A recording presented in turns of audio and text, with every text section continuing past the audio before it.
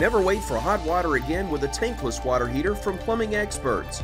Tankless water heaters are easy, convenient, and now more affordable with a no-interest financing for up to 18 months. Stop with the cold showers and wasted water and call Plumbing Experts today. It's the Weather Xtreme video. This is the morning edition. This is for Tuesday, the 17th of November. I'm James Spann. The weather stays very quiet for the rest of this week. Maybe a few showers by Sunday or Monday. And of course, we're watching iota that is inland over Central America this morning. Here's the upper look this morning. A northwest flow aloft and a very dry air mass.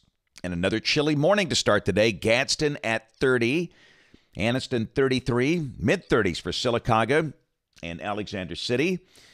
Much like yesterday, this day will be sunny and cool with highs in the low to mid-60s today. There's the watch warning map. Pretty quiet. The few counties in Alabama highlighted. Those are frost advisories this morning. There's the severe weather outlook today. Obviously, no problems with that anytime soon. This is the rain for the next 7 days. Precipitation. Again, the heavier totals. Seattle, Portland, Northern California, also parts of the Midwest and the Great Lakes will see a pretty decent amount of rain, but not much here.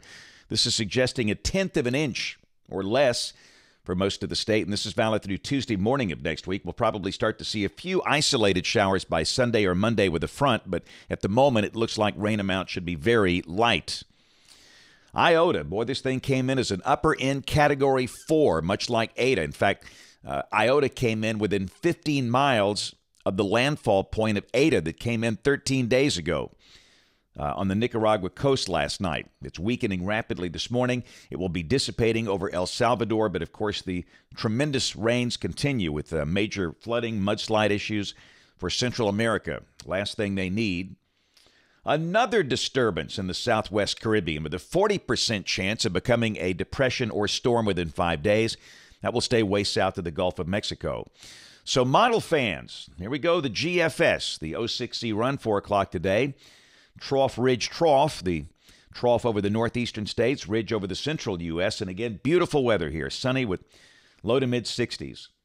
Tomorrow, another sunny day. We start the day in the 30s, highs 60 to 65. This is Thursday. Same thing, Friday. We'll be up there close to 70 on Friday. Bright and sunny, and this is Saturday, another beautiful day, sunny with low 70s. Sunday, moisture begins to return with a southerly flow. We'll mention just a small chance of a shower. They'll be isolated, the high close to 70. Showers along the front north and west of the state. And then Monday, as the front approaches, it encounters this drier air. There'll be a few showers around Monday, but at the moment it doesn't look like a big rain event. Highs will be in the 60s. And this is a week from today, Tuesday the 24th. A couple of days before Thanksgiving, troughing over Texas, and the front will be stalling out. And the latest guidance giving us a more kind of wet signal for Thanksgiving week. If this is right, we'll have a chance of showers on Tuesday. And this is the instability. There is some buoyancy, so there could be a few thunderstorms on Tuesday as well. But highs would look to be in the 60s. I don't think this will be a big severe weather deal, just maybe some thunder.